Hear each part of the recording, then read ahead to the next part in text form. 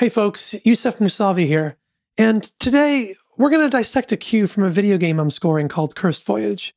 Specifically, we're going to take a detailed look at the role Ventus Tin Whistle plays as the melodic centerpiece of the arrangement.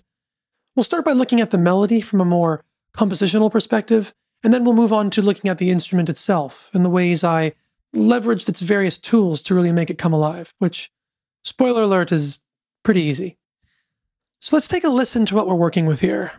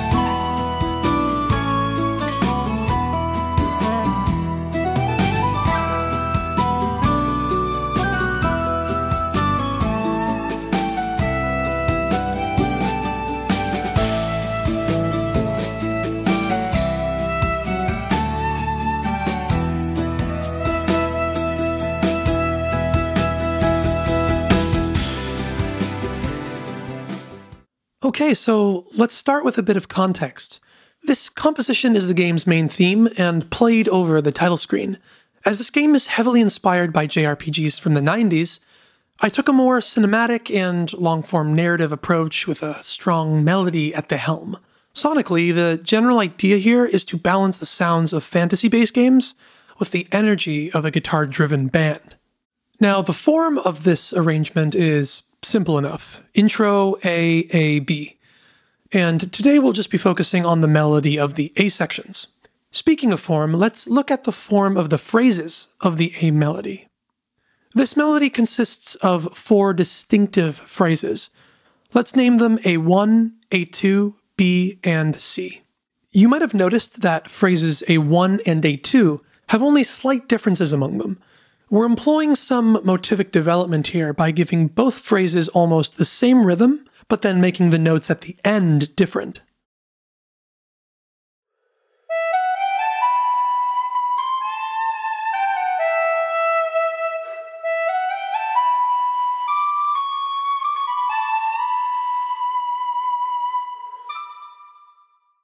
While this isn't always done consciously, it's a time-proven technique to ensure a more memorable and catchy melody. The same idea continues on a smaller scale both with phrases B and C. B's melody is almost entirely composed of the same rhythms, as is C's. Another interesting element of this melody is its contour. Looking at the melody from a different perspective now, if we trace the path of the notes, connect the dots style, we can see the journey the melody takes through this section.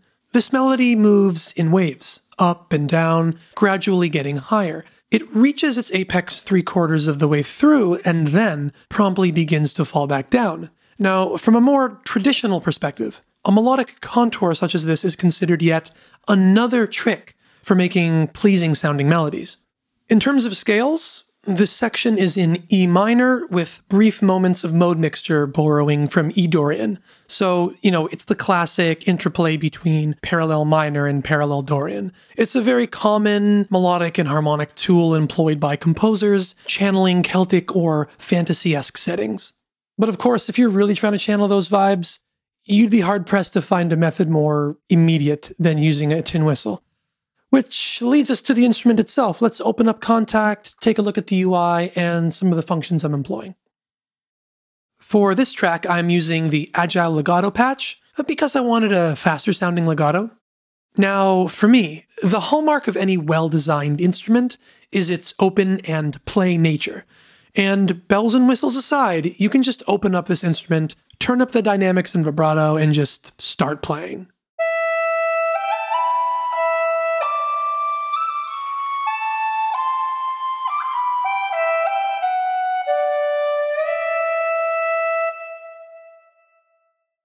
And that's basically how I began recording the MIDI data for this track. I just turned up the dynamics and vibrato, played the melody live, quantized it, and that gave me this.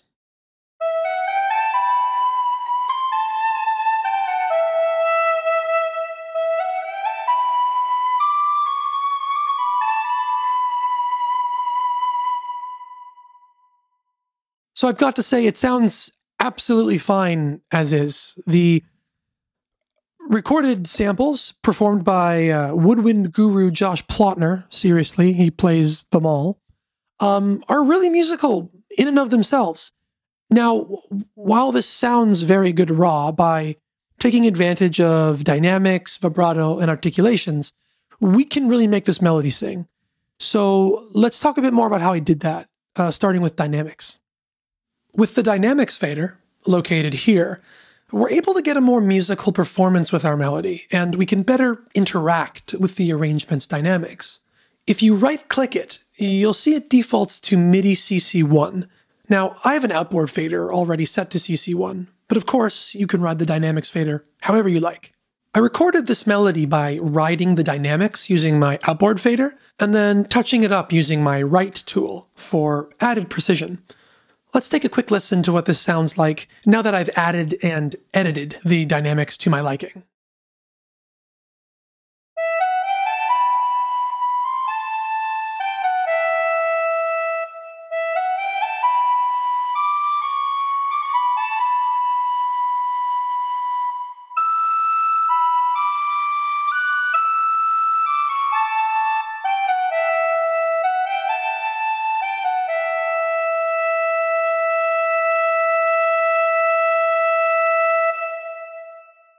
The next step I took was adding in vibrato.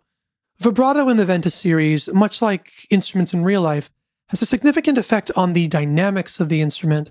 So as you increase vibrato intensity, the volume of the whistle gets louder. This adds another level of depth and realism to the instrument that I think is really nice. But because of this, you may find it more intuitive to record vibrato before dynamics. If we click on the drop-down menu here, we see there's 3 different types of vibrato. In this recording, I'm using breath, a style of vibrato done with the mouth by manipulating the airstream for its smooth sound. I'm using the default CC, which is 11.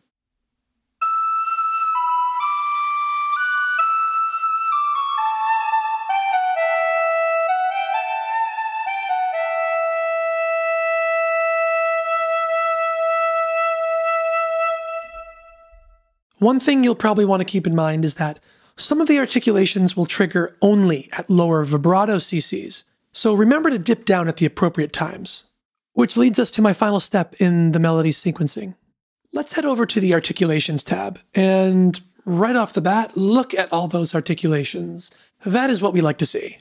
Now there's tons of potential customization here, and if you want to do a deep dive into all of the functionality of this specific UI called Tact, I highly recommend checking out Andrew's awesome video on it, linked in the description. But to summarize what I've done, legato transitions and portamento are set to trigger via specific velocities. Everything else is set to trigger via key switches, and if you look on the keyboard at the keys highlighted in yellow, I've organized those key switches to my liking. So let's begin adding in these articulations. And even though they aren't articulations, I'm including breath samples here because, just like key switches, they're additive elements of the performance I need to write directly into the piano roll. In regards to sequencing, it's quite common, even among professionals, to neglect simple aspects of an instrument's limitations. I do it all the time. You know, sometimes I do it intentionally because I like the way it sounds. Other times I do it completely out of ignorance.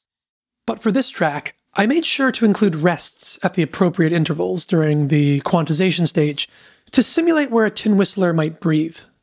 In KONTAKT, breaths are the notes highlighted in cyan on the keyboard. Something you might find useful is creating a separate instance of Ventus, as I have, so you have better control over the volume of the breaths. Let's take a listen to the A section without the breaths and then with the breaths added in. I'll turn the breaths up a bit so they're really noticeable.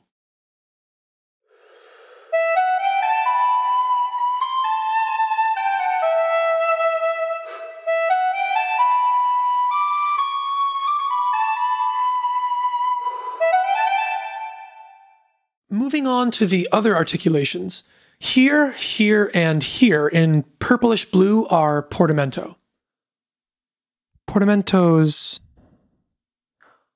Is portamento plural? Portamenti... Portamenti? If you remember, I'd set portamento to be velocities 1 to 29. Portamento is engaged by overlapping two notes, as you can see here. Next we have the legato articulations, which are engaged in the exact same way with velocities 30 to 127. Now this track doesn't feature a ton of legato, as I wanted the passages to be very clear and defined. That said, I added in legato to a handful of locations simply to randomize the playing style of the performance, much like an actual player does. Next we have a few sus bend ups. These are done by sliding up to a target note from a random lower note. I use this for an especially dramatic effect at the end of the second A, as we'll hear in a moment.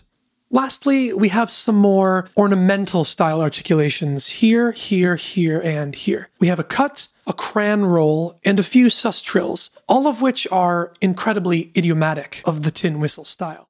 Let's take a listen to the track now that all of our articulations are in place.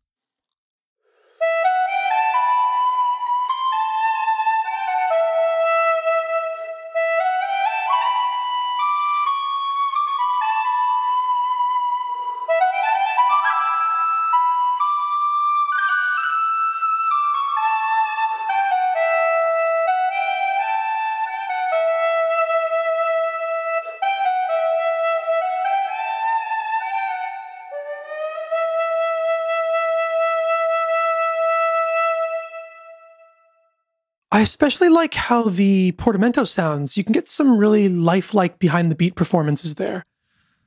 Lastly, let's take a very quick look at how I'm mixing the tin whistle, and I'll disengage all of the current plugins. The original dry samples are incredibly transparent, and even include very clearly the breath of the player. A blank canvas like this is ideal, because it gives us a lot to play with. You'll notice the player's air gets louder as we increase vibrato.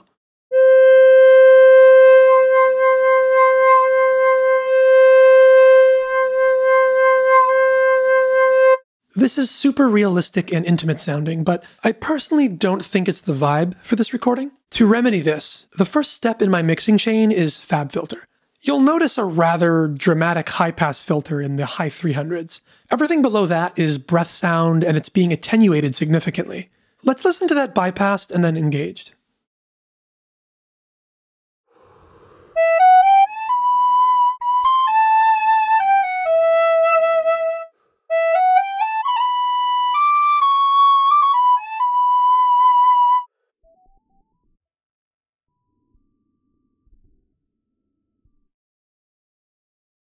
Yeah, I think that's cleaning up the signal rather nicely. Next in the chain is a compressor. This is just the stock Cubase compressor, and I'm using it specifically because it's incredibly transparent. I just want compression and none of the flavor that comes with emulated hardware. I started with a vocal preset and then altered the threshold and ratio so that it's just doing some light peak reduction.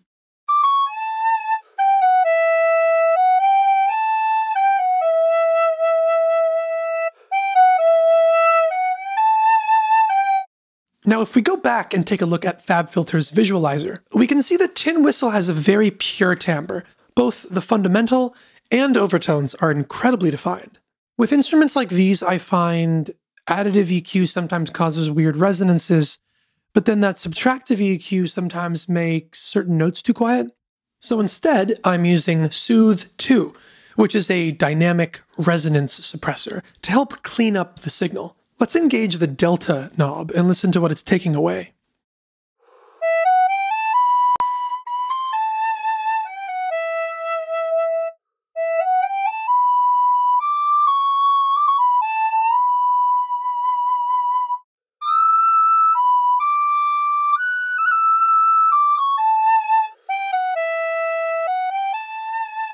Lastly, I'm employing two reverbs. Because of this instrument's dry nature, it really loves to be paired with a good reverb. The first is the reverb rack unit under the effects tab. I'm using the default reverb Chamber Hall 1, and all I've done is increase the wet knob and upped the high-pass filter to around 150 Hz, just to prevent some of the low-end air from being sent to the reverb. Then, I'm adding in a bit of reverb from East West's Spaces plugin as a send. And just like the first reverb, I've also got the filter engaged with a bit of a high-pass. Let's listen to what the whistle sounds like dry, then with the first reverb, and then the second reverb engaged.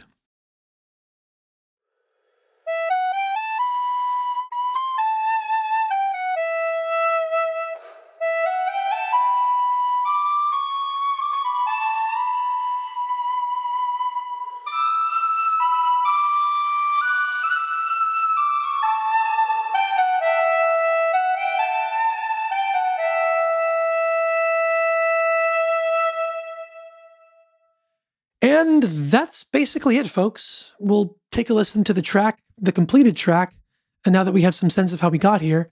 But before we do, if you are interested in the Ventus series, head over to Impact Soundworks' website for more details. A very special thank you to Sprite Nights, the video game's developer, for giving us permission to use the track in this video. Links to all of the related social media can be found in the description below. Once again, my name is Yousef Mousavi, and thanks so much for watching. See you next time.